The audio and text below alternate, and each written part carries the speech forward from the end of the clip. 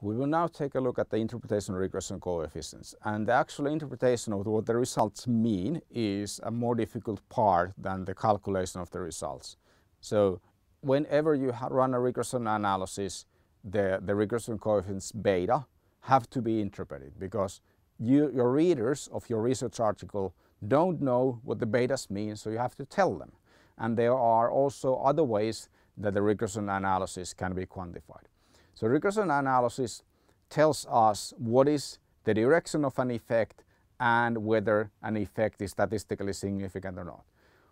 What we want to know, however, is whether the effects are large or not, and that depends on the interpretation.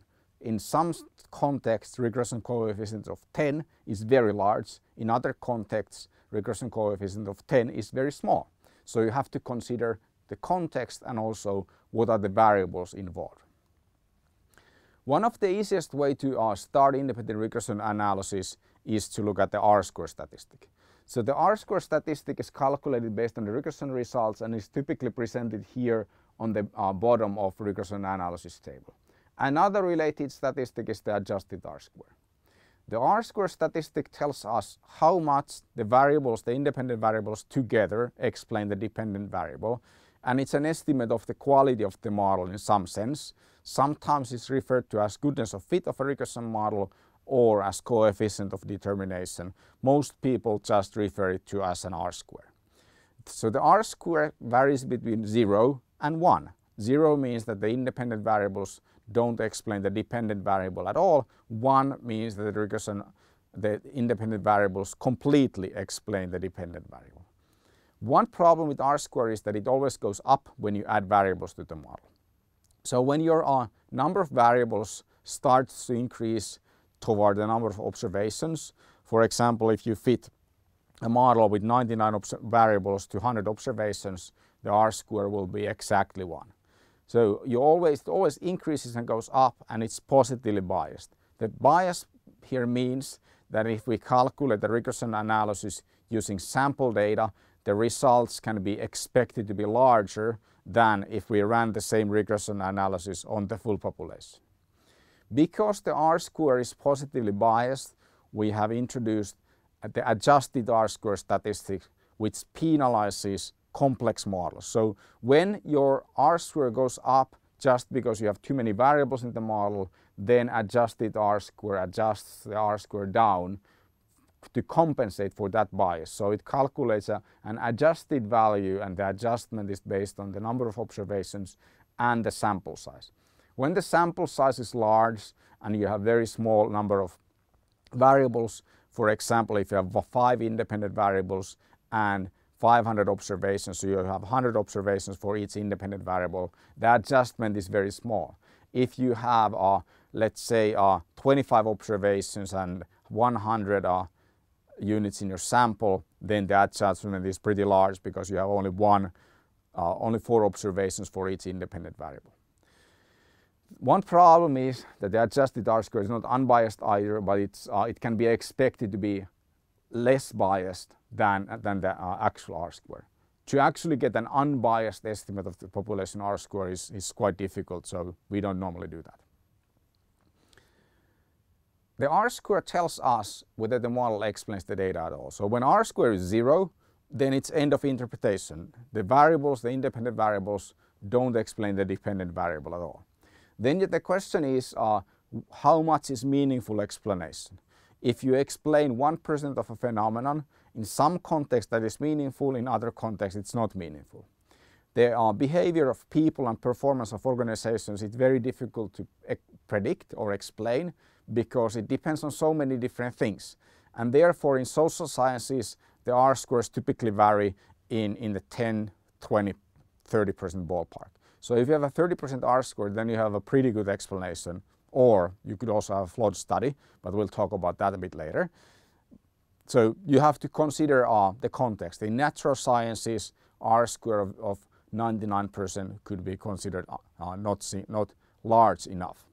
So R-square is useful for the first check of whether the interpretation of the results further makes sense. If R-square is too small, then we know that none of these variables in the model actually matter for the dependent variable. So interpreting the effects of each independent variable separately is a waste of time. Also, the R-square offers us an intuitive way of explaining whether the results are large or not. If I tell you that choosing the choice between 3 investment strategies, for example, explains 30% of the variation of your investment profits, then that's a big deal. We understand 30% is a big deal in that context. So because R-square can be understood as percentages, it has a natural interpretation for most people. We'll take a look at how Heckman uses the R-square in his paper. So Heckman doesn't really interpret what the actual regression coefficients in their study mean, but they are basing their interpretation of the magnitude of the effects on the R-square. And they're saying that between their control variables only model and the variables, the model where there were this gender and race variables, the R-square increases between 15 to 20%. That can be interpreted to mean that the effects of race and gender are in the ballpark of 15 to 24%, assuming that there's no bias in R-square, which is not true. So they should really be looking at the adjusted R-square in this case. But everyone understands that if we say that in the customer satisfaction scores variation, 1/4 of that is explained by gender and race. Everyone understands that that's a big deal, everyone who understands percentages.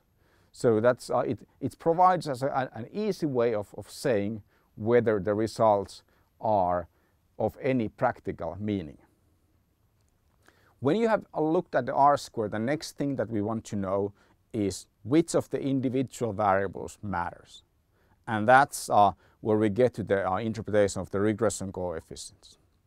Let's take a look at the Talouselämä 500 example. So we have a sample where the women-led companies are 4.7 percentage points more profitable than men-led companies. And that's a big difference in ROA. We want to know whether the difference is caused by a woman or whether it's caused by some third factor. So we have to present alternative competing hypotheses. One competing hypothesis is that it is not an effect of sea and gender. Instead, it's an effect, it's a spurious correlation caused by firm revenue, so that smaller companies are more likely to hire women and smaller companies are also more profitable. Another competing hypothesis, or second competing hypothesis, is that this is an industry difference.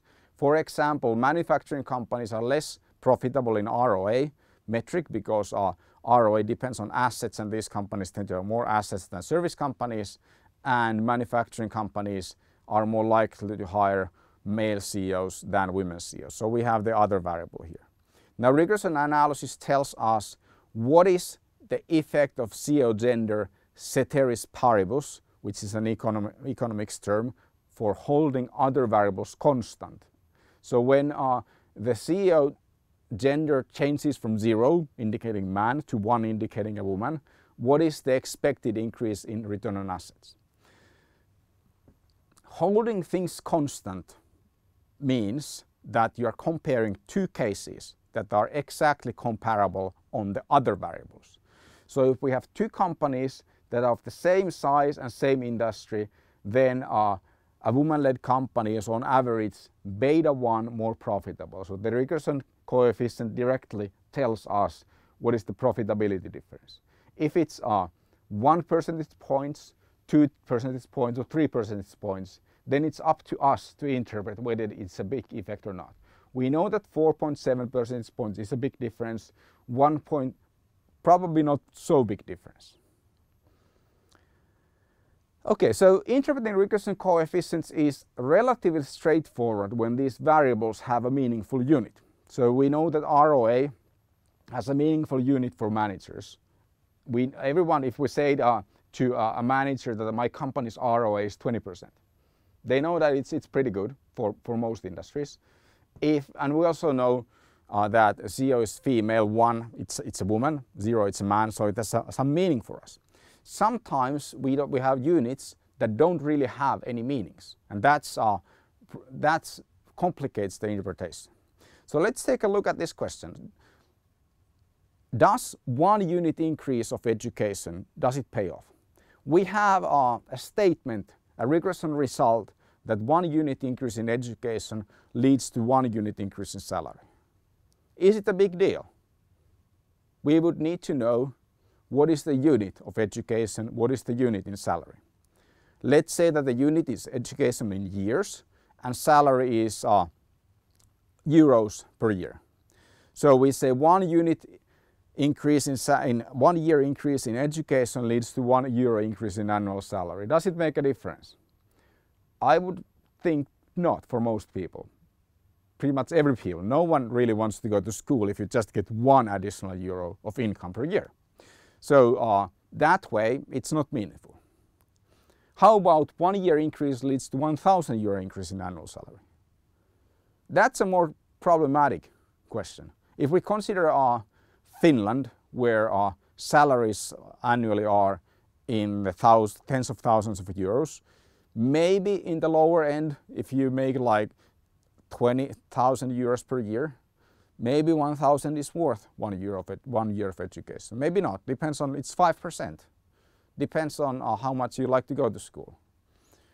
On the other hand, if this data were from a developing country where the annual salaries are in the 1,000, 2,000 euro ballpark, then €1 increase in annual salary is a big deal.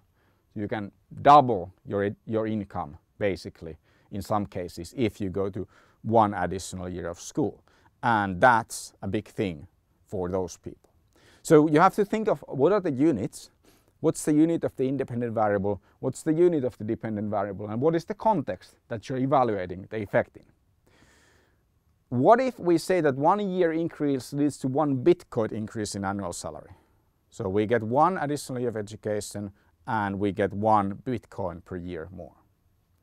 Well, that's more problematic because people don't have any intuitive understanding of what is the value of Bitcoin. So obviously when you say tell somebody that I'll give you a Bitcoin, then the first question they'll ask, what's the value of Bitcoin in euros?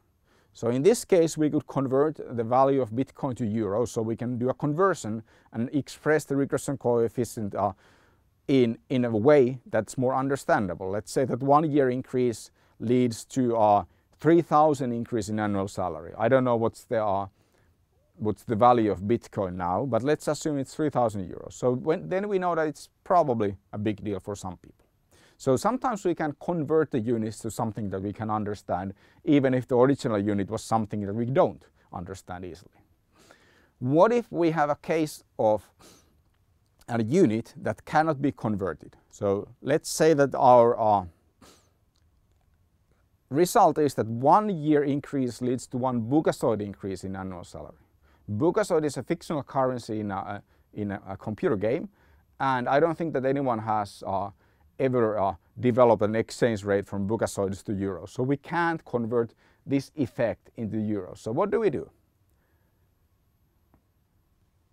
One way of dealing with this Bugasoid issue is that we have to first understand what's the average salary in Bugasoids in this fictional universe, and also what is the how much are the salaries dispersed. If we say that I'll give you 10 Bugasoids or I'll give you 1,000,000 Bugasoids, it doesn't really make sense unless we know whether what's the mean income. If we know that the mean income in that fictional world is 10 Bugasoids, if we tell somebody that you'll get 1,000,000 Bugasoids, then 1,000,000 Bugasoids is probably a lot. If we tell them that we give you 1,000,000 Bugasoids and the annual income is 1,000,000,000 Bugasoids, then not a big deal as much.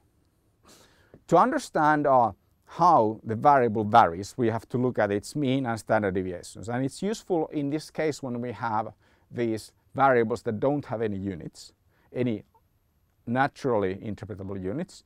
Look at, okay, how is it distributed? So we take a look at our mean and standard deviation. Let's assume that in our sample the income in Bugasoids is distributed normally. And normal distribution implies that 1 standard deviation, 2 standard deviations from the mean have a special special interpretation. So in normal distribution, 68% of the observations are plus or minus 1 standard deviation above the mean.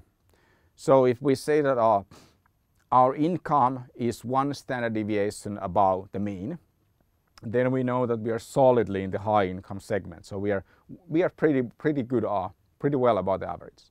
If we say that our income is 2 standard deviations in Buccasoids above the mean, then we know that we are in the top 2.5% of the income distribution. We can also see that generally the effect of 1 standard deviation increase is pretty big. So you are solidly here below mean, 1 standard deviation takes you to average. Then 2 standard deviations, you are pretty rich. So you are in the top percent, 2.5%. So standard deviation units can be useful for interpreting regression analysis results. So if we say that 1 additional year of education increases your income by 1 standard deviation in the Buccasoid units, is it a large effect? Well, then we would have to, for people it is, but we would have to think what is the lifespan of these aliens. If they only live on average 1 year, then 1 year investment in education is a huge deal for them. So we have to think about the context again. Let's take a look at an empirical example. So this is the Deep Houses paper and table 2 and model 2 from the regression results. And we'll be interpreting these purely through standard deviations. You can, the dependent variable ROA has a meaningful unit, but we'll just ignore it for now. So we'll just be looking at standard deviations.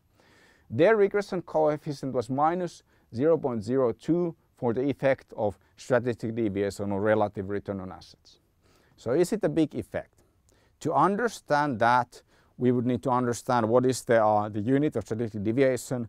That's a completely made up number by them, so it doesn't have a meaning. ROA has meaning, but we'll just ignore it for now.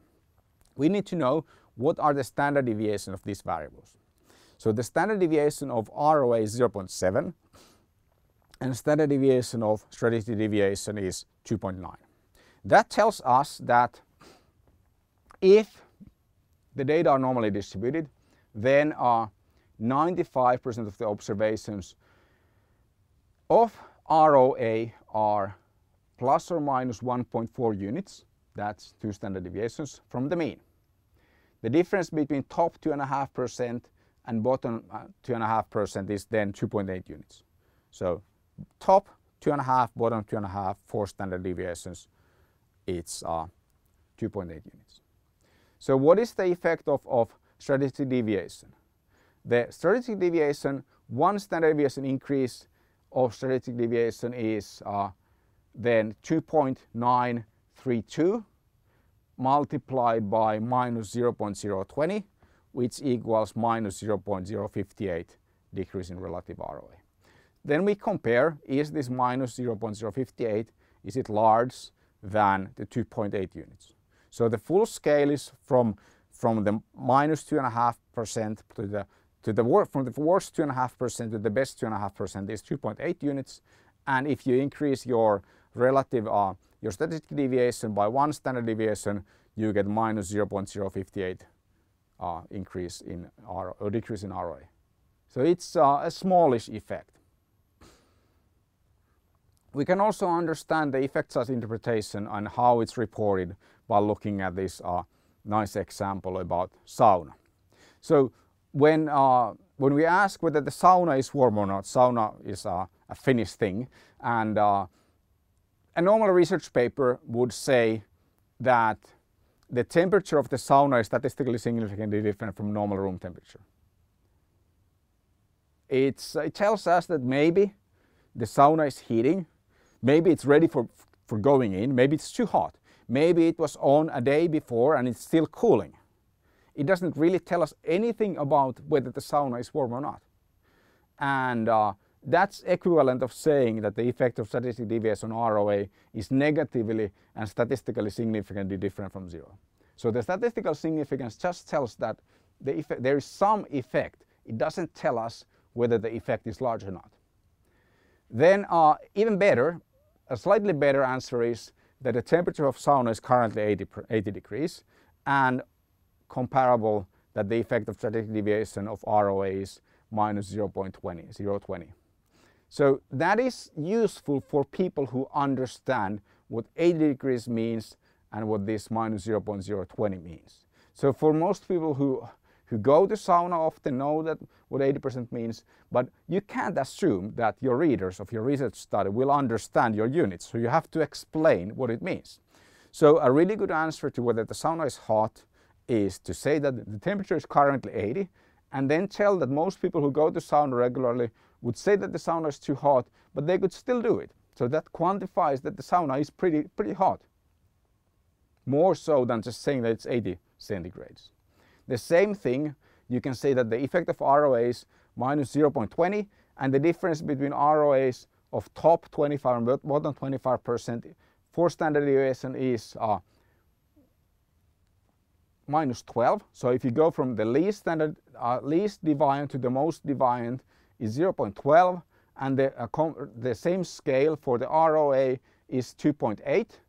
So we can see that 0.12 is pretty small compared to 2.8, so the effect is quite small.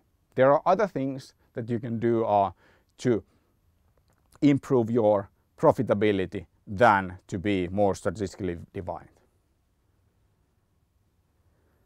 Let's take a look at yet another example. So this is from Heckman's paper, and Heckman's paper shows a regression table, and now this is these effects are number of patients in a panel, so how many people go to see a doctor is minus 0.04, and the age of the doctor is minus 0.13, the regression coefficients.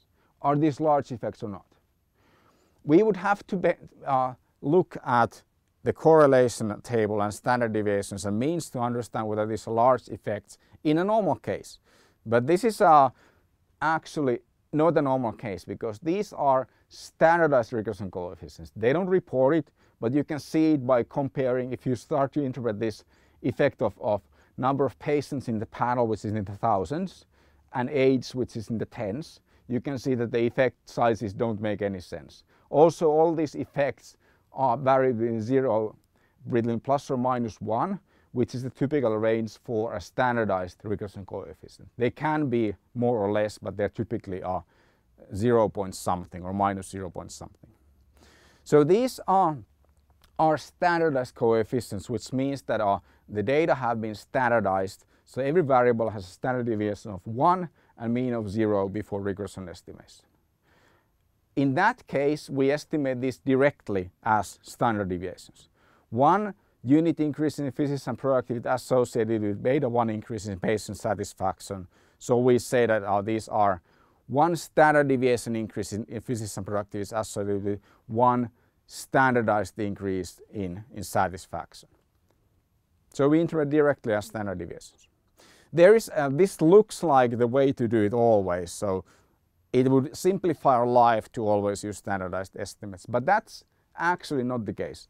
I recommend that you never standardize a variable that has a meaningful scale. So if you have euros or years or something that makes sense to people as a unit, then don't standardize. The reason for that is that standardized estimates depend on the scale of the variables, because the standard deviation is a sample standard deviation. So let's say that here the standard deviation of age is 6.58 and the mean is 50.34, so the doctors are quite old. What would happen if the doctors in this sample were actually newly graduated between 24 and 28 and standard deviation would be 1? What would happen is that the standardized regression coefficient for the same effect would be only minus 0.02, which has a very different interpretation from minus 0.14. So it's 7 times as small. It's exact same effect. It's just scaled differently. So the differential scaling means that these effects 0.02 and 0.14 are not comparable. So standardization doesn't make your results comparable. So if you can interpret the results without standardization, it is always better to do so. So rule of thumb, use standardization only if your variables, none of them have a natural scale. Otherwise, interpret the standard deviations units only for those variables for which a natural scale does not exist.